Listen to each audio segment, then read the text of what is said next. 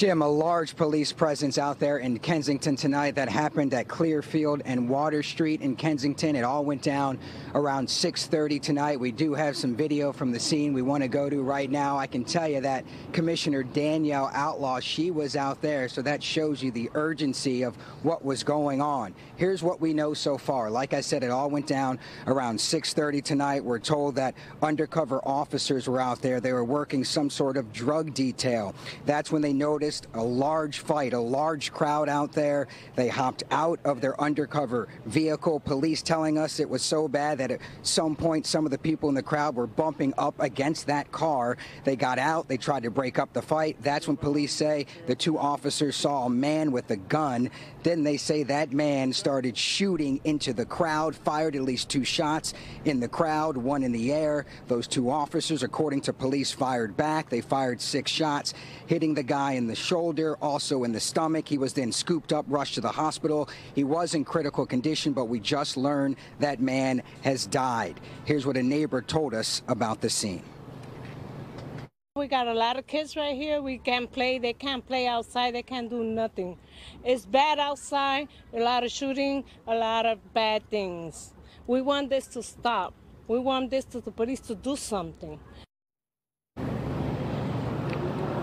You can hear the frustration right there in that neighborhood. I can tell you, as of protocol, both of those officers are now on administrative leave. Also, another interesting note, right before we were sent to that shooting, we were actually at an emergency meeting at a high school in North Philadelphia. Parents and families telling us they are scared to send their kids back to school, back to class in the fall because of all of these shootings.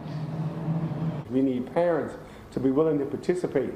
If there's things happening on Facebook, I don't care how good we are, we won't know. Inside Dobbins Career and Technical Education High School, an honest conversation about student safety. Young people are safest when their needs are met. Families have reached out to the school's administrators saying they're scared to send their kids to class because of the city's gun violence epidemic. Some say they would choose virtual learning again instead. That led to an emergency meeting tonight. Principal Trevon Thompson doesn't want moms and dads to choose online. It won't be like, oh, you check in with a teacher, a Dobbins teacher, or you'll still have cosmetology or graphic design. It would be none of that.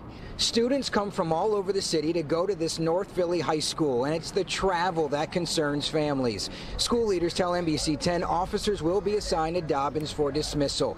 The safety plan also includes following the SEPTA charter bus schedule and stopping students from hanging out at the corner. It calls on teens to give up their weapons to an amnesty box and urges them to not leave school early. Do you worry about your granddaughter when she's just out and about? No, I worry about my entire family.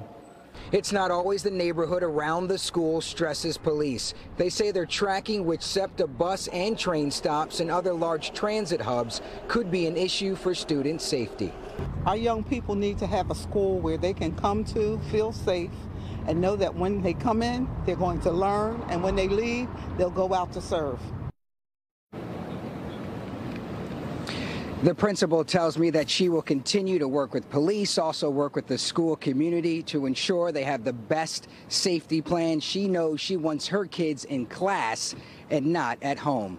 For now, we're live outside of police headquarters. Aaron Baskerville, NBC 10 News.